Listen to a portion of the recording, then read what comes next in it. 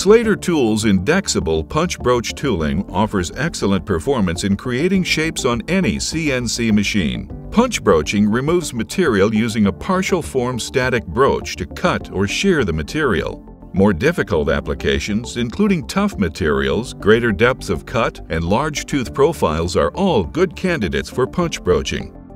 It is also beneficial for applications that require no witness or pre-drill marks. For example, full-form squares, and also when timing the form to a feature on the part is necessary.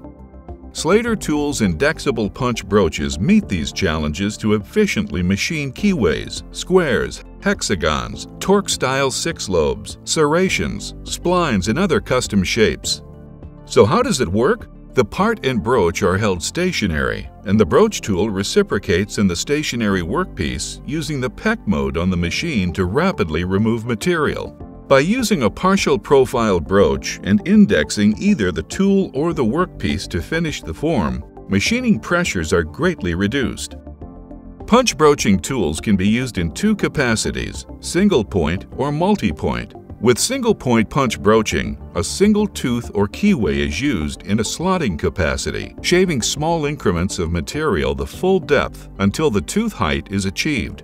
With multi-point punch broaching, a partial form broach tool cuts 2 or more points at the same time, using the peck mode until the desired depth is achieved.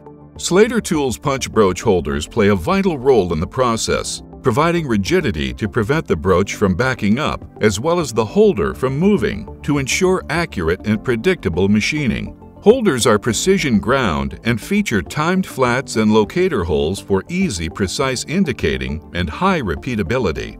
Punch broach tools are budget-friendly, easy to use, and are delivered with quick turnaround. To learn more about the advantages of punch broach tooling, contact Slater Tools today.